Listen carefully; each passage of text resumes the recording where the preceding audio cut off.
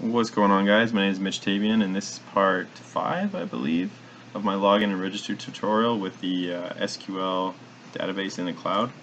And in this part, I am going to actually write some Java code here. So we're going to go and start in main activity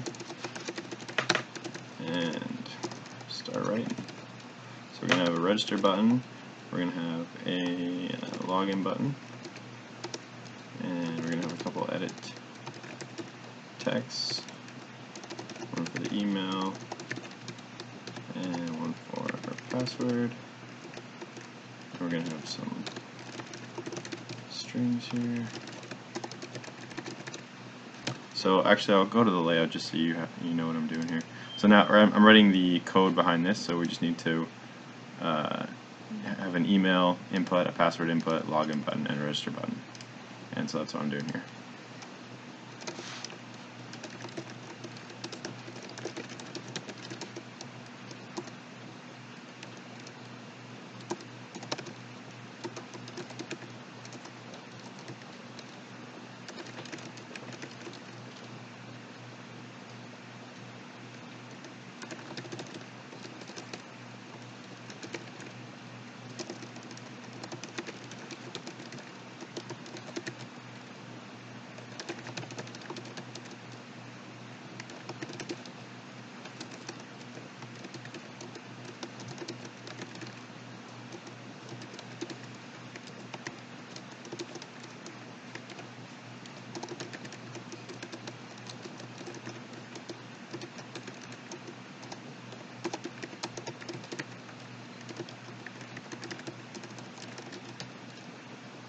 So there we go, I've typecasted all the variables. Now let's just attach these buttons to on-click listeners.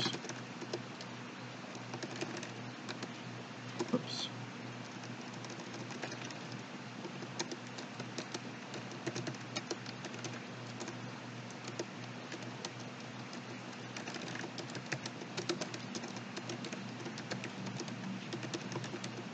Whoops.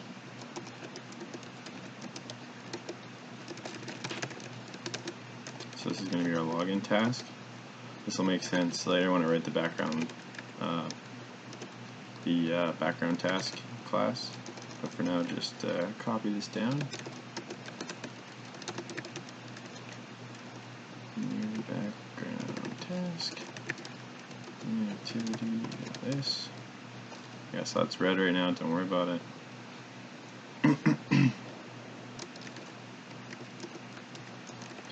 And then once it sends the data, we're going to reset the password and the email text to nothing.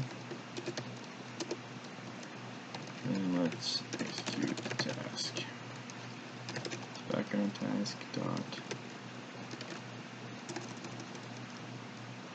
execute.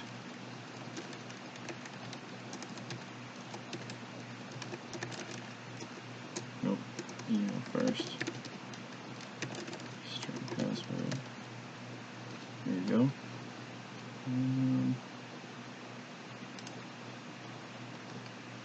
Yeah.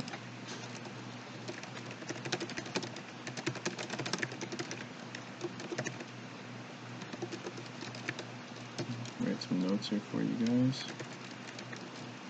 And prim2. So yeah, this will make sense in a little while when we get to writing the background. Oops, writing the background task button. Now we do the register button. And this is just going to be a simple intent.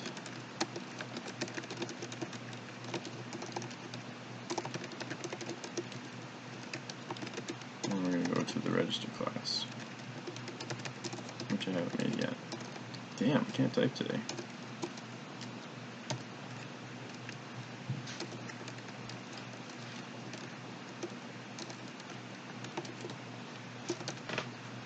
Okay, so that should be good to go.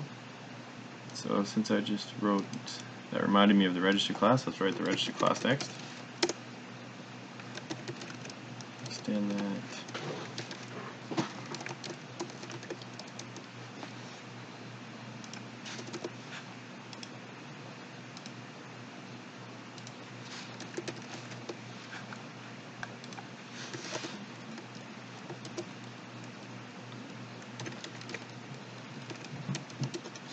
register layout. Oh, I gotta make some global variables up here, I forgot.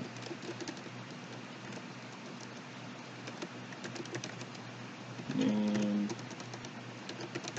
email, and password.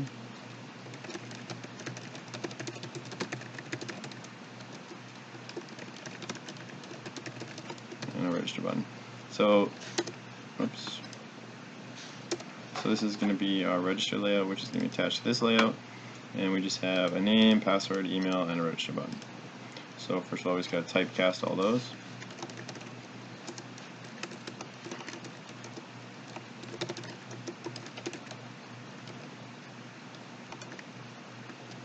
And text new name, and copy pasta.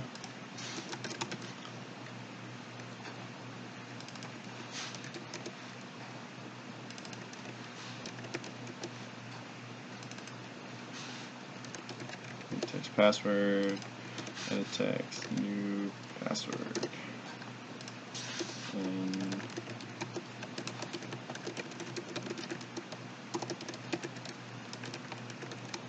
there we go. Okay, now we do our first on-click listener, or that's actually our only on-click listener in this class. So name equals edit text name, get text to string. And copy this a bunch of times. It's going to be email, edit text, email, and some of the password, and edit text, password. Okay, we need to create a task, or what I like to call task anyway. Call it register, and this again will make sense after I write the background task.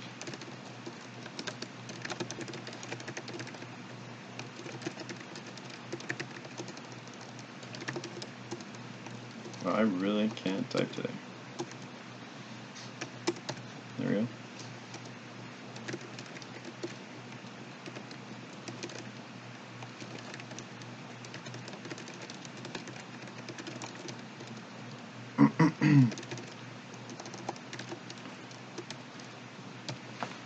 Okay, so that's it for the register class. Now, let's write the logged in class.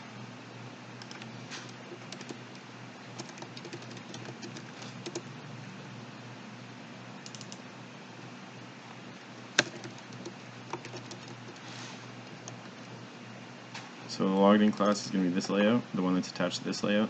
So we're just going to have, it's going to say logged in with their email and welcome their name.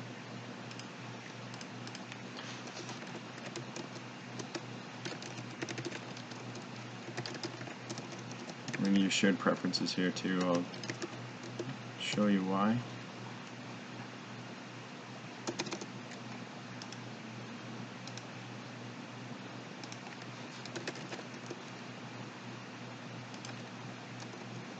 Oh, forgot to set content view. Oops. Layout. Login layout. Cool. Email equals. This is just going to be short class here. Text email.